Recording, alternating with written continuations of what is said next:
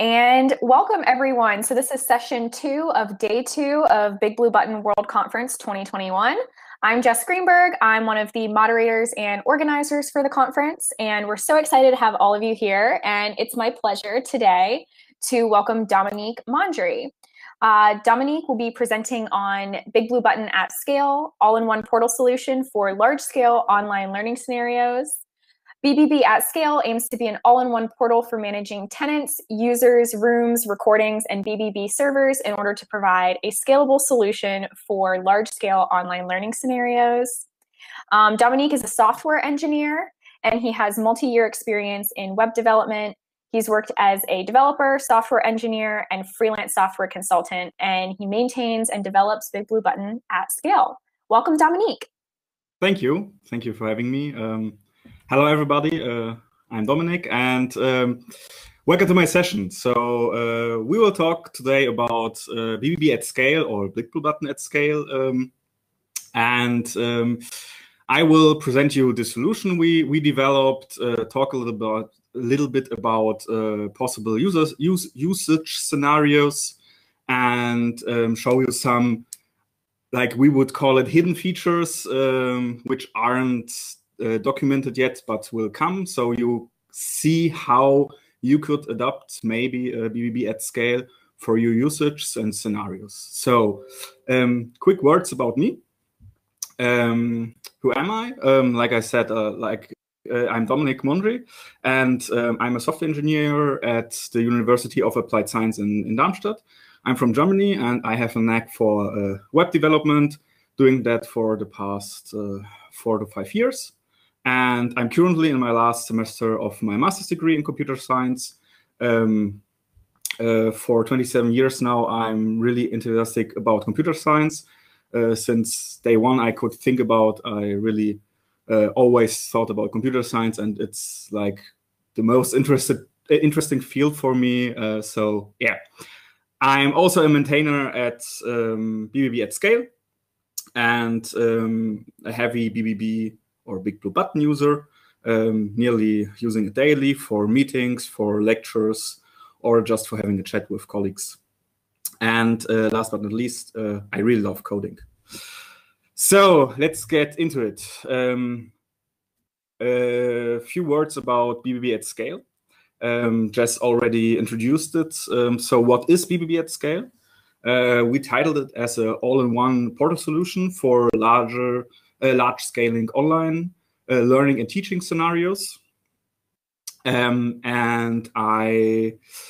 we decided for an option that we want to represent our existing physical rooms into the virtual world. So we could have something like an adoption of our current situation in the virtual world with time scheduling.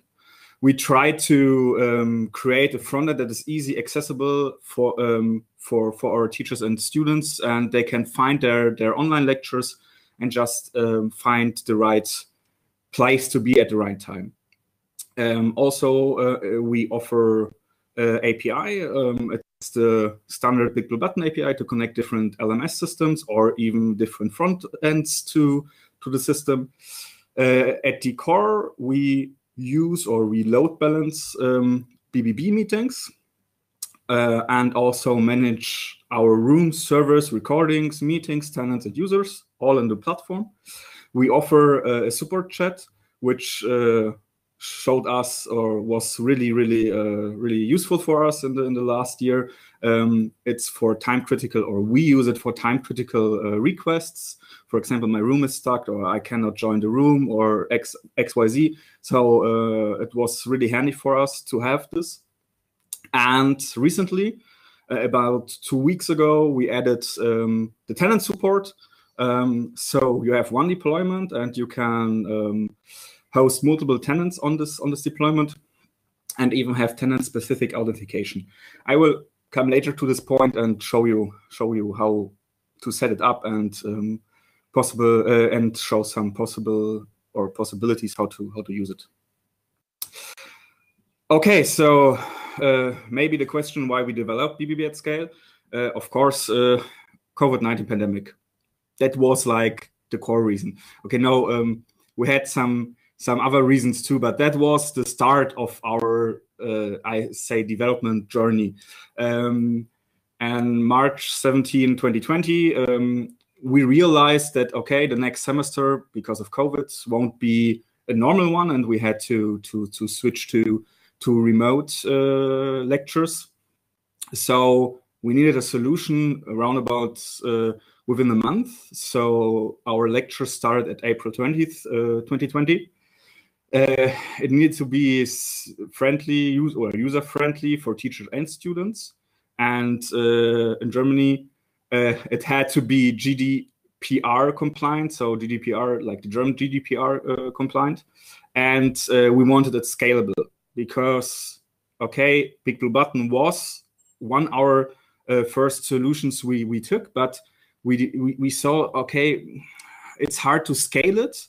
And we needed a scalable solution for multiple thousands of users. So we decided to develop an own portal that will scale BigBlueButton, and we named it BBB Scale. Of course, it's open source. We released our first release at June 19th, 2020, so around about a year ago. And we really believe in open source, one for quality assurance, and just giving back the community of BBB, because BBB is open source, and we said, okay, we just want to give back to them and to you, so we open source as well. And round about 1 year later, we released our 3.0 version on June 6th this year.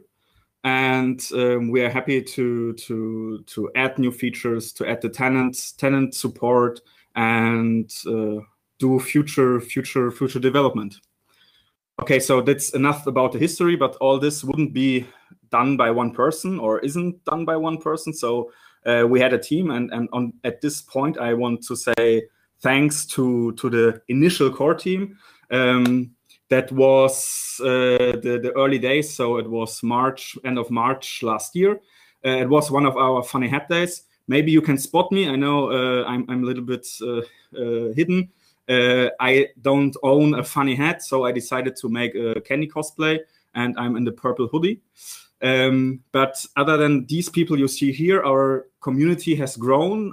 We have a lot of contributors that contribute translations or contribute with issues, with bug reports, with feature requests. So feel free and check out our repository. I will have a few links in the slides, so you will have the right link here later on.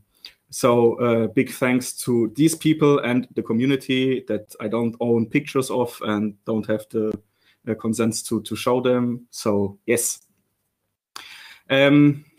Maybe for these people who don't already know BBB at Scale, it's on a meta level how it works, right? It's not too deep now, so I will just give a quick overview.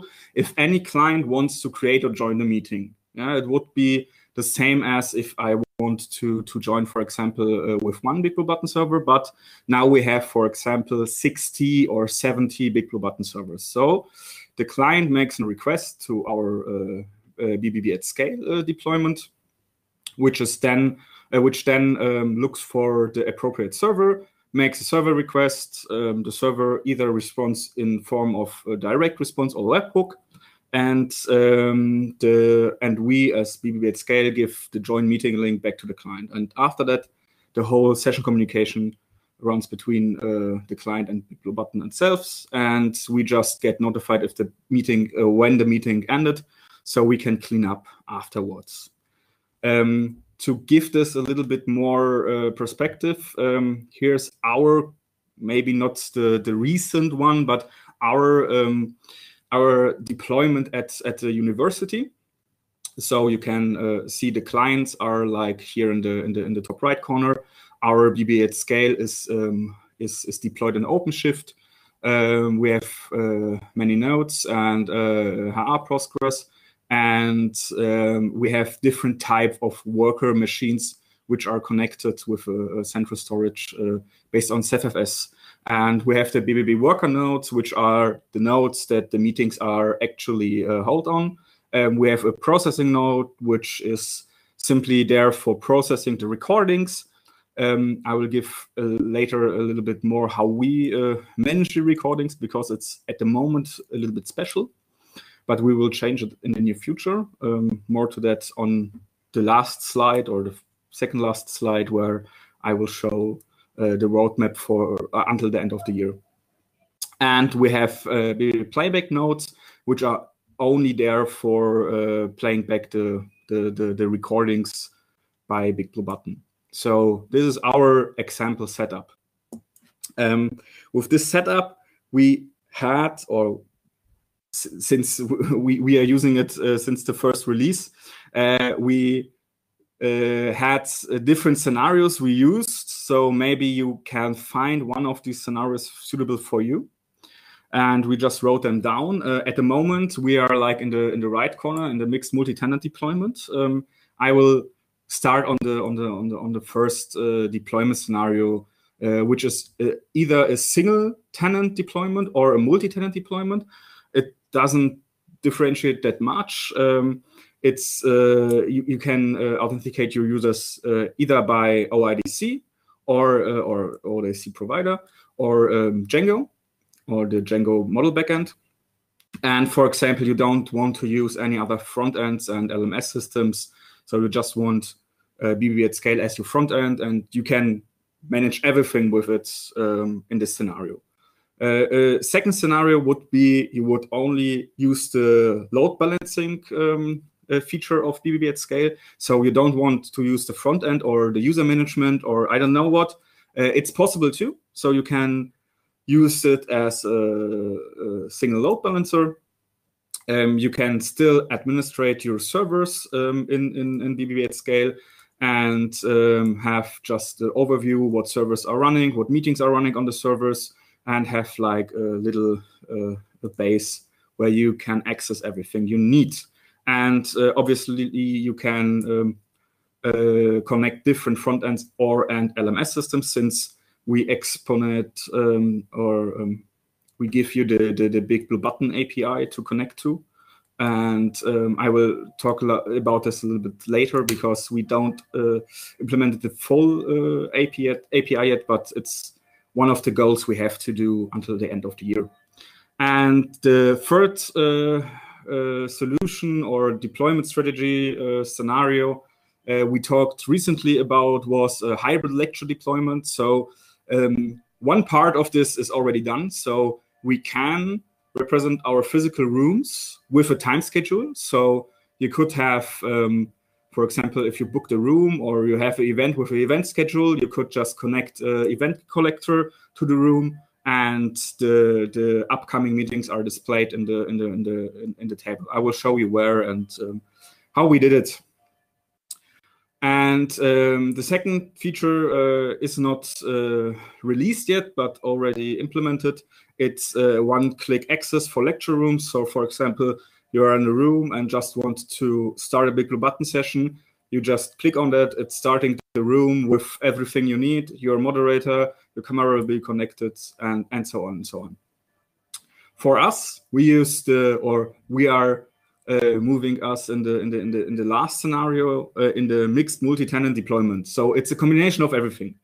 Okay, it's we have multiple tenants which are either via OIDC connected or via the Django backend. We have tenants that only uses the load balancer functionality.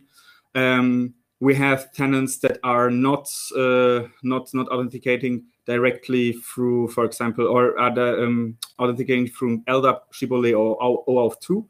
It's all within our Keycloak we use, and for the Keycloak communication, we use our OIDC provider. And we even can share rooms between tenants.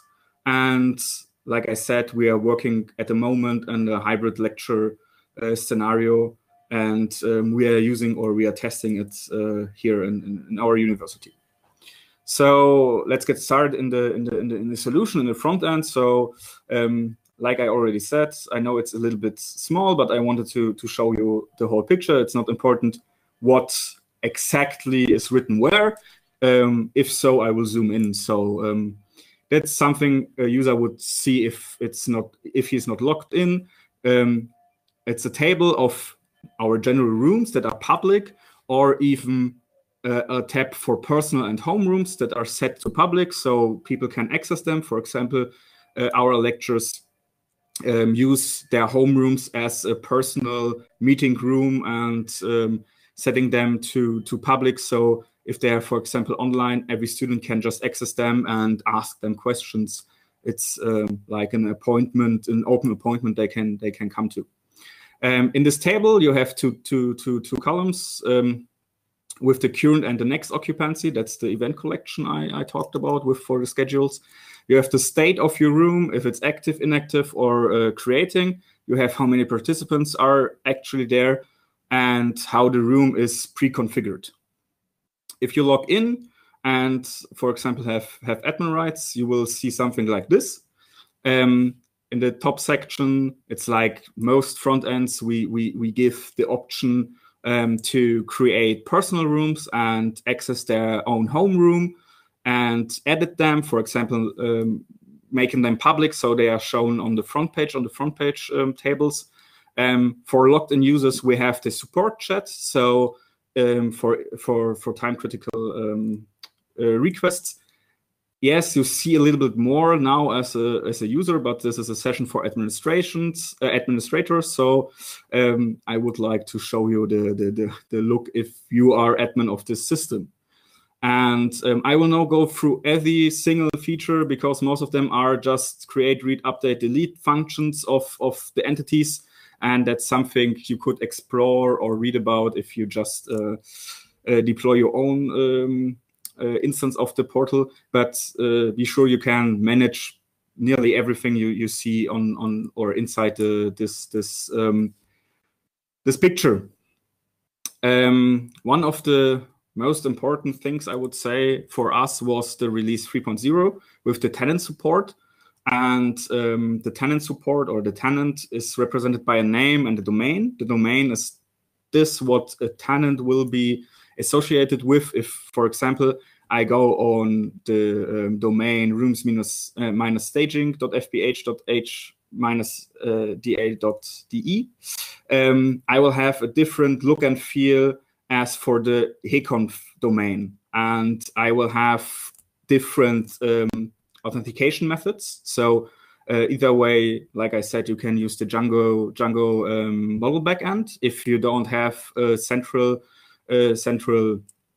application where you manage your users, or you could optional add authentication parameters. It's an OIDC provider, and we use Keycloak, and with Keycloak we were able to authenticate via Shibboleth, LDAP, different OR2 methods, and obviously local Keycloak users, which we don't really manage in BBB at Scale then. So if we redeploy everything, our users don't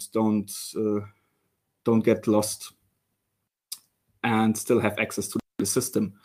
Okay, so how does the auth parameter look like? I know, again, it's a little bit small, and this time I will zoom in because everything on the left, it's OIDC standard, right? Client ID, secret, authorization endpoints, token endpoints. That's something you will have to fill out. And things that you may or may not use, they are defaults or are not necessary. So you can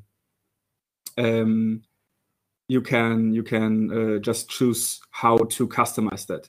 But one thing is important, because at this point we break the OIDC standard, and it's the last two parameters. If you uncheck this point, you don't use the OIDC standard for unique usernames. The standard is OIDC guarantees if you combine the subject or the sub and the issuer together, you will get a unique username. We said, okay, that's cool. We want to use this, but we also want to have the ability, for example, for our solution, that we don't use this standard. Just we as operators of the platform, we will make sure that our users and the unique or the usernames in one tenant are unique, and we will use this claim that the user sends with our tenant and make it to a unique username. And with this, we can, or we have to make sure that these are unique.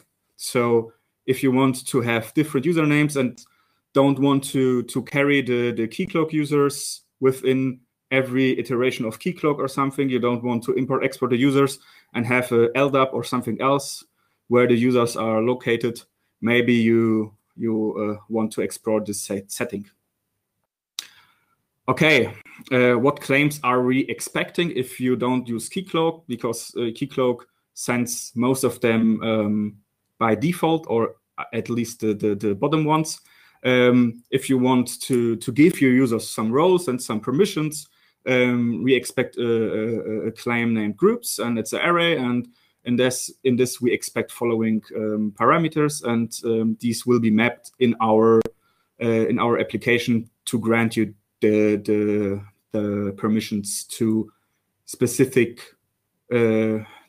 features. For example, supporters are able to activate, deactivate the support chat, to use the support chat, to answer messages, and so on and so on. Super user and staff, you know what they do. They do everything, and moderators are these people that can start meetings and are moderators in the BigBlueButton sessions and so on. And for us, it's our teachers that we have at the university, and people that hold lectures and different seminars.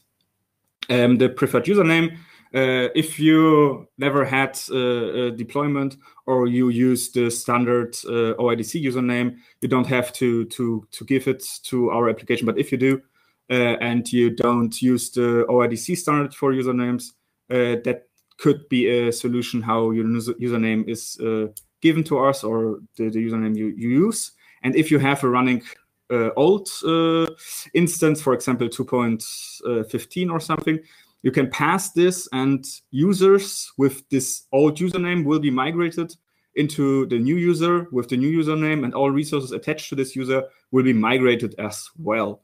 And these are optional, but I would recommend to give a given name, family name, email, and name. Name is displayed or is saved as a display name. So you may want to pass them to us so we can show your users correctly.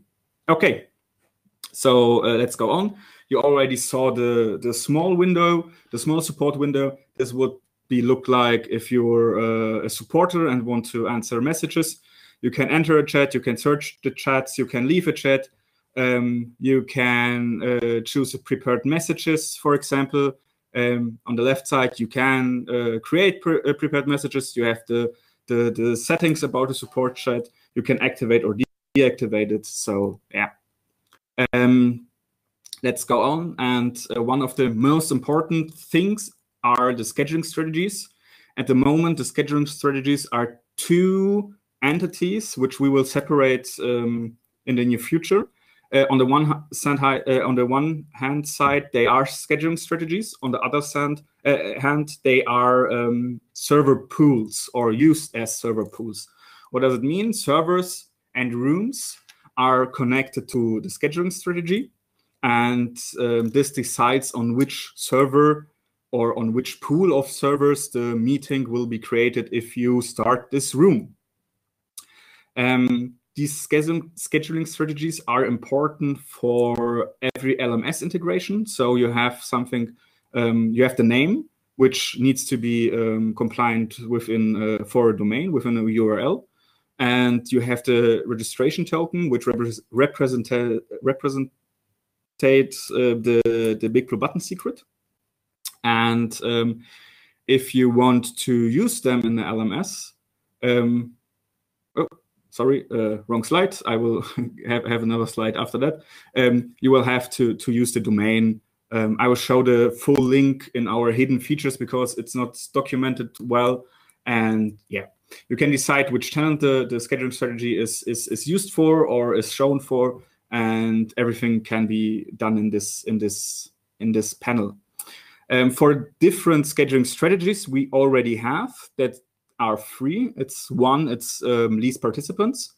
It's, I would say, the least best working one. So it checks every server which is up and has the type worker attached to it, and it chooses the server with the minimum current participant count, which doesn't mean that much, but hey, it's one thing to schedule. The second strategy is the least utilization. We calculate a utilization for every server, which is also up and from type worker. We calculate or we consider in our calculation the max video streams and max participants you set up for the server. You can say, okay, I have a bare metal installation, and the bare metal installation can handle 100 webcams or 200 webcams and 1,000 of users. And these numbers are considered in our calculation. And obviously, as well, that video streams are much more resource intensive than normal audio users. So everything together will give you a utilization, and from these servers with the minimal utilization, the first server is picked. And we discovered a third scheduling strategy by accident because we had some issues with the second one. If one server, for example, was faulty, but he was the only server with the least utilization, a meeting would always be scheduled on the server. So we decided to give a third option, least utilization random pick, which exactly does what it said it does. So it calculates the least utilization for 5 servers and picks the 5 servers, and from that he picks a random one. For example, if you have a faulty server and the meeting doesn't start on the server, your room would get reset, and you can just create a new one, and you probably won't get the same server again. Okay, quick look at our room configuration tab, and the important part here is the event collection configs. You can set for each room, you can set an event collection. The possible event collections or collectors we have implemented is a simple iCal collector, which you reference with the strategy name simple iCal collector, and keys are necessary, an iCal URL and the encoding, and you just pass as a JSON object in the dictionary in the database field like you saw here. I will zoom in a little bit so you can see it. You just pass it like this in there, and the collector does everything automated. So the second one we implemented is for an ERP system used by German universities, KISS and KISS iCal. And the strategy name is KISS iCal collector, and the keys you need is the KISS URL, KISS ID, and the KISS encoding. And the last one, but hopefully not the least one, is the EWS, Exchange Web Services collector. And the strategy name for this is the EWS collector. And the necessary keys are the EWS server, the EWS room email, the EWS user, and the EWS password. If you need any other collectors, we implemented this with a strategy pattern. So in the folder in our repository, you will have a base file and our free implementations of the mentioned collectors. So feel free, implement the collector you need by yourself and make a merge request, and we will have more collectors in the future. Okay, and with these collectors, you can actually collect the event schedule for a room or so on. And I think it should be the last slide about the UI. These are our room types, which are basically the standard configuration for a room we set. And this will be the default. Every room will reset when the meeting was ended. because not everyone wants, for example, recordings in a lecture room, but people want, if they start a room, they can choose, okay, allow recordings, but the next one doesn't want to. So it's resetted to the default, and he doesn't need to uncheck the recording or allow recording. So those are our room types. Okay, and obviously we got a dark mode. Every good tool needs a dark mode. So we also got one.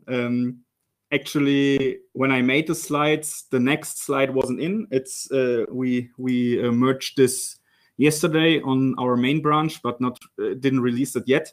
Something changed, so you don't have the theme panel in the left corner. Now, if you click on your name and the icon, which is here in white, you have like the user settings where you can choose the theme you would like to use, and several options, which are user-specific BBB options, which we now implemented.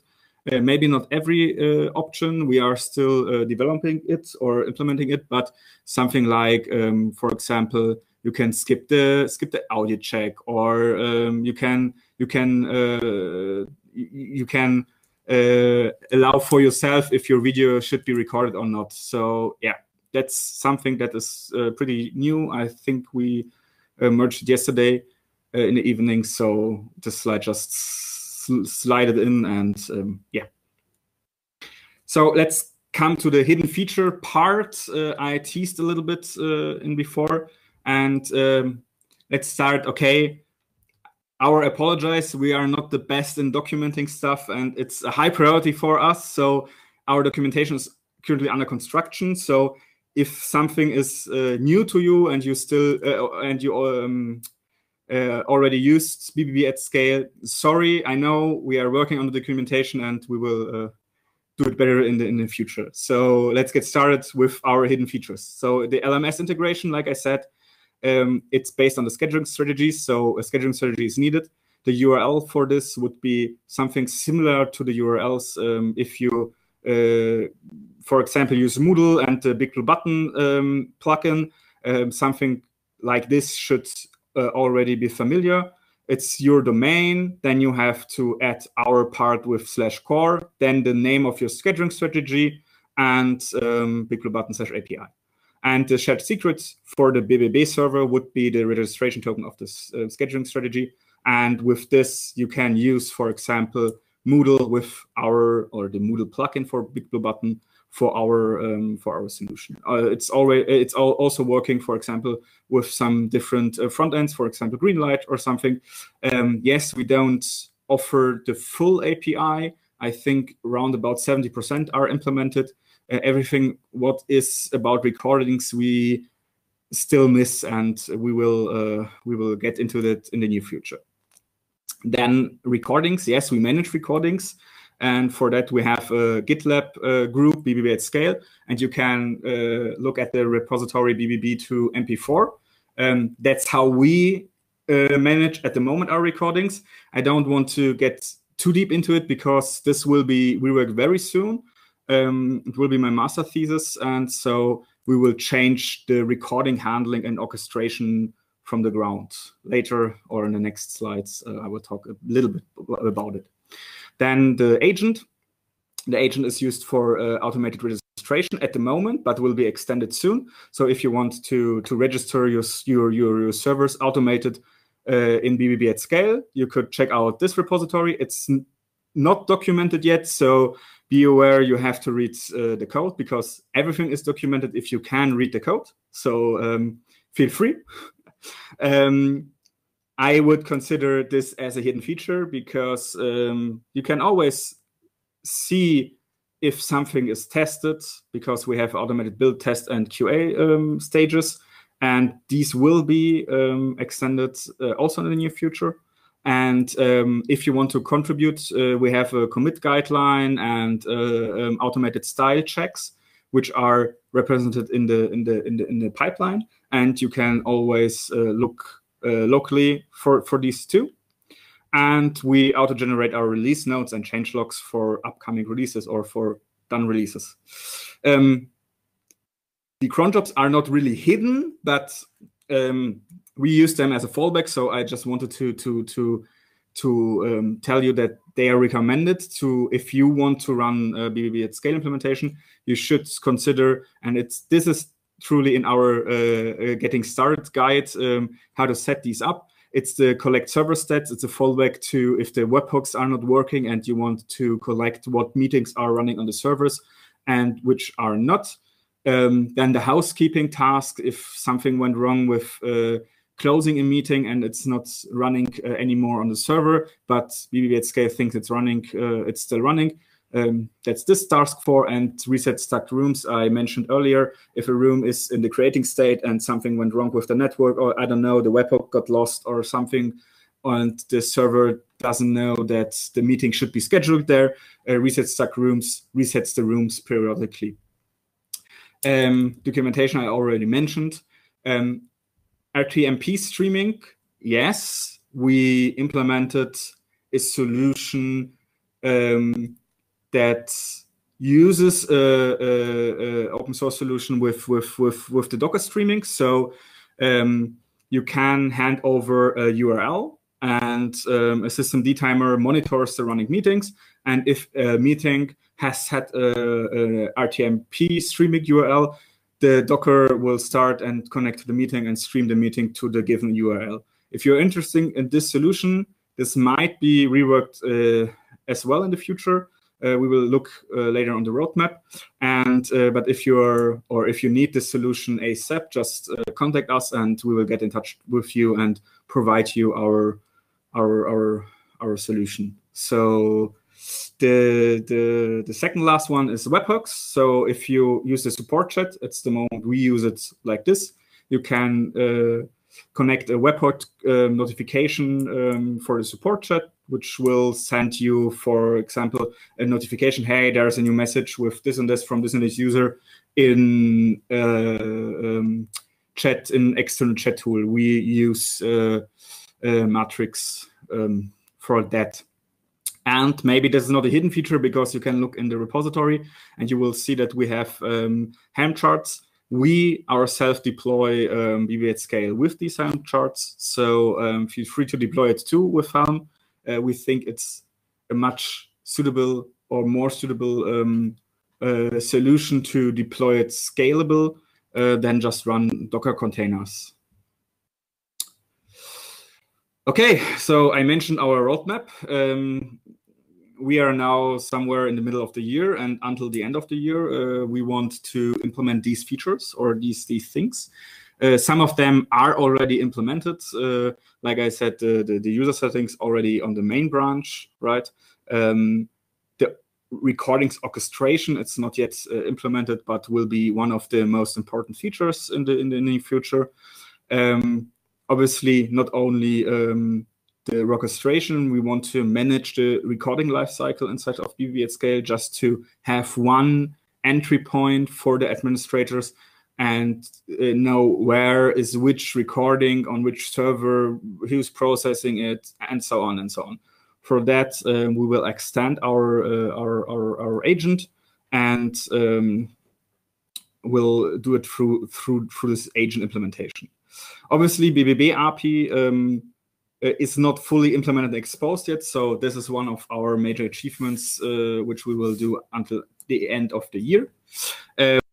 With the recording orchestration, the server orchestration is just as important as orchestrating the recording, so it goes hand in hand. We want to improve our scheduling. So first of all, we want to separate scheduling strategies from server pools. And then we want to create some failover scenarios and give the community the option, for example, to implement their own strategies, like we did with the event collectors. Streaming. So we said we have a streaming solution that's working for us, but maybe there are different solutions that do not use systemd for monitoring. So there's even a solution that is written in Django or in Python with Django. So we want to integrate them into the portal. The complete testing strategy. Okay, I think that's obvious. So you don't have to think about, oh, is this breaking change and will kill everything I done to the system.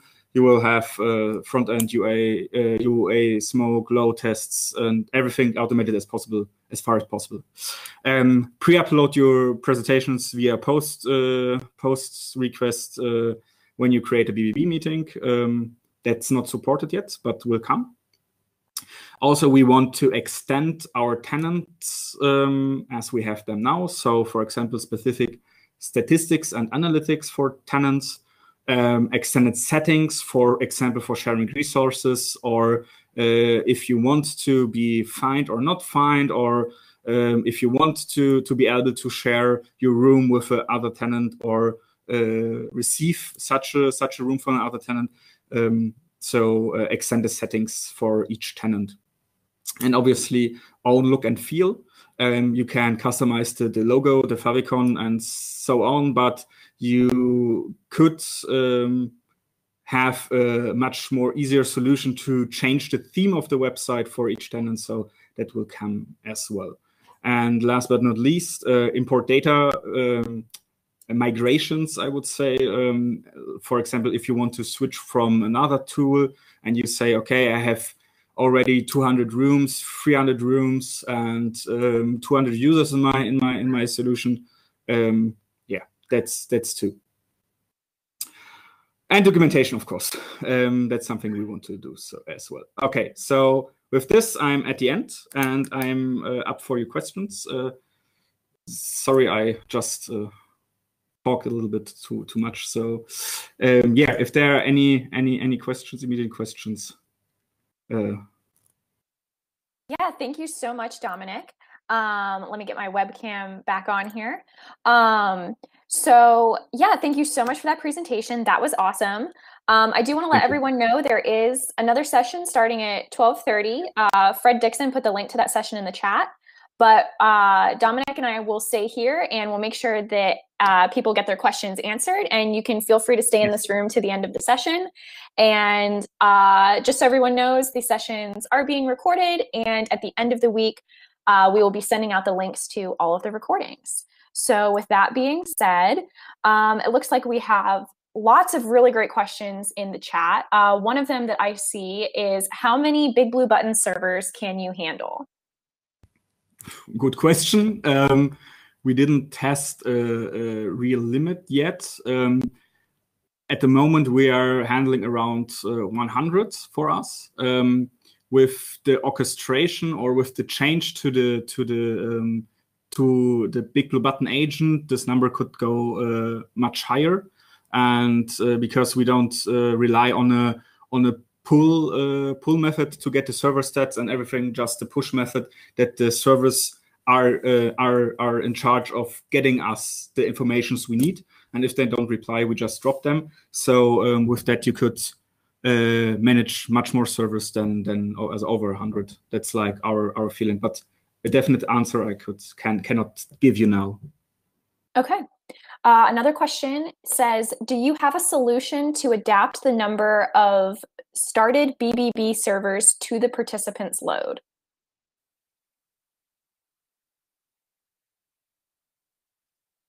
I don't really know what he means with that. Started BBB server. Okay, well, you know what? I think this ties into the next question from Mike, Yeah. which says, could a contact email for BBB at Scale be posted in the chat? Yes. Okay, great. So if you have a question that Dominic didn't exactly know how to answer today, feel free to send an email. I will send it. Wait.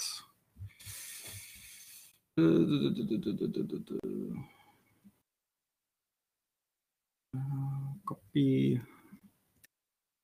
Oh, that's our general mail, and you can just write the question there, and we will answer or make an issue at the GitLab. Awesome. So let's see, a question from Wade is, could this be used in front of Blindside's hosted BigBlueButton to manage tenants?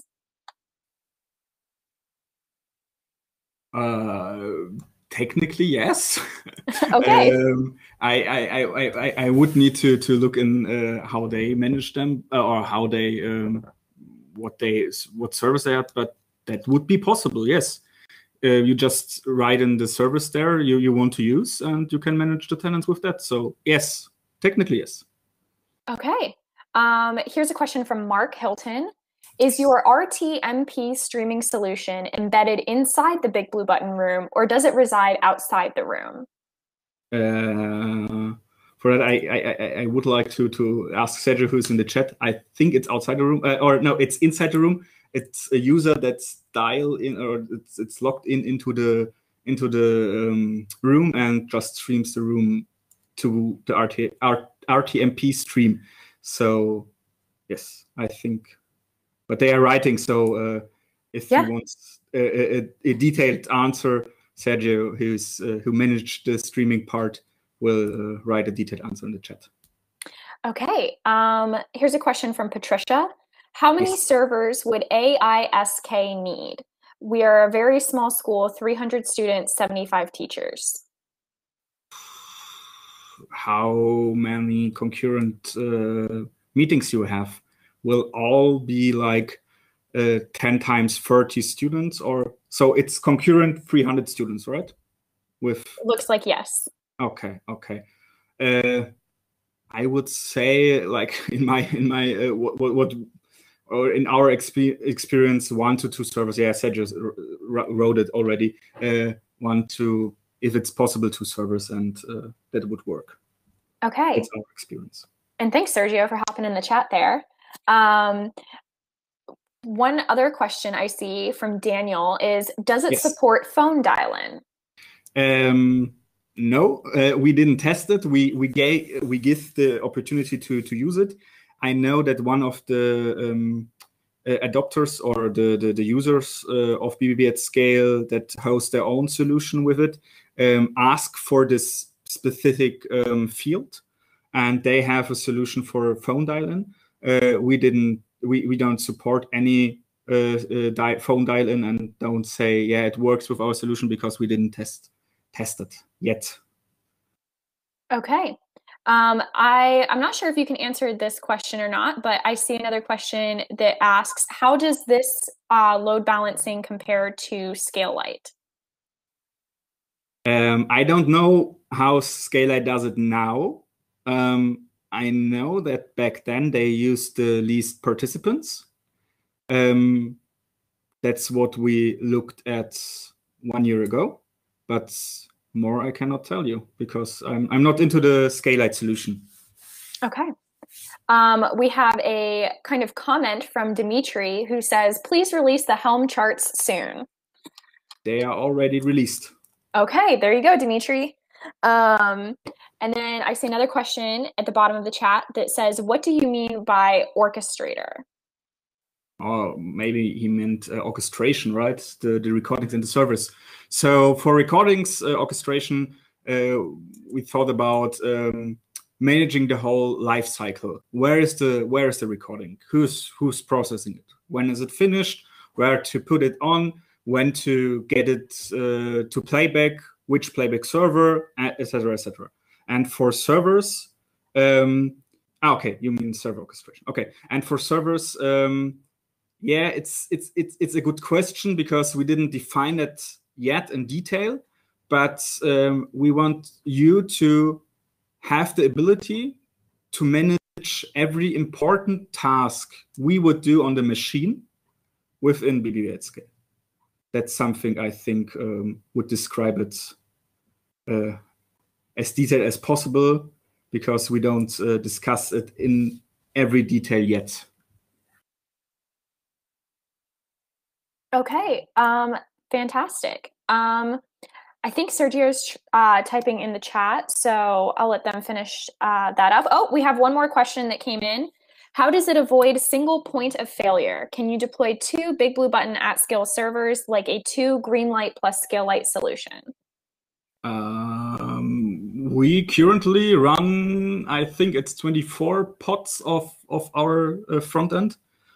And they are auto-scaled to, I think, 80 pods on load. So if one pod just dies, you can just run another.